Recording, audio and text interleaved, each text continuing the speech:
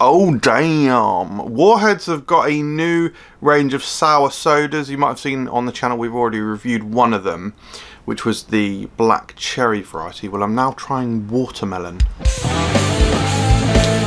Hello everyone, welcome to Food Review UK. My name's MJ. Thank you very much to A Taste of the States for sending this out to me. Use code FRUCK20 for 20% off. Brilliant website. They obviously do a lot of imported American products, but they also do imported products from like Japan and all over the world. And they sent me this. I didn't pay.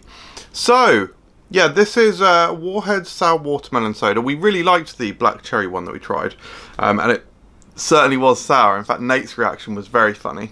A funny thing to note about the sort of the rules that Americans have to abide by in their food packaging, because this one sort of like it's in such a large font that it sort of feels like they're proudly proclaiming, but it says 0% juice. In fact, it says naturally flavoured on the front there, but then it also says 0% juice. Which one is it, guys? To be honest. But yeah, anyway, I had Lil Frucker, the official glass of Food Review UK, when I tried the black cherry one, so I didn't actually have that big of a portion, and I've got it again today, but I might top it up. Let's give it a go. Ooh, a lovely little pink colour. Hashtag preview flavour. Oh, giddy on. Oh wow, bloody interesting. It's a beautiful colour, quite a normal sort of pink, slight hint or slight blushing of peach, but yeah, pretty typical colour, I'd say. Let's give it a go, guys. Oh, oh, oh. First of all, carbonation is absolutely lovely.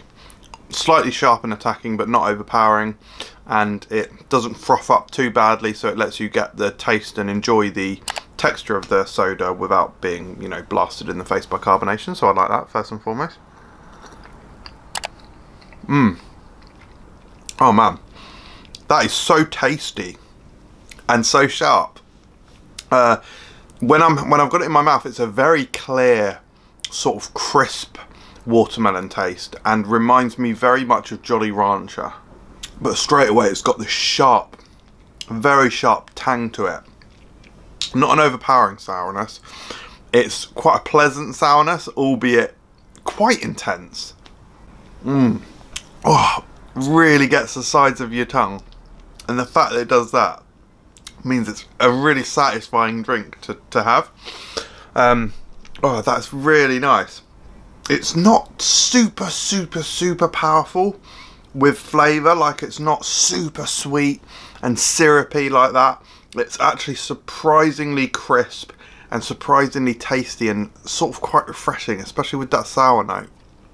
I think that people would really like that. I actually really recommend that. That is surprisingly nice. And actually it's not, although I would say this about the black cherry one as well, it's not as sour as I was expecting. WarHeads, to me, the candy is like a bit of a challenge and like OTT, like massively OTT sour. This is just sort of very sour, but it is also sour in a refreshing and satisfying way. I think that's a superb product. I give it a low 4 stars. A very lovely soda. Oh, crisp. Crisp is the word of the day.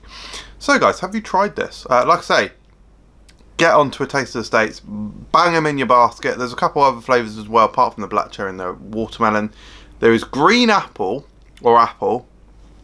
Can't remember if I think it's green apple. And there's one more which I just cannot remember. Blue raspberry, I think. It's definitely blue raspberry, actually. Christ, I'd like to try that one, actually. Anyway guys, thanks for watching. I hope you enjoyed the video, and we'll see you next time. Cheers. Don't know what the ending was either. That caramel on top there.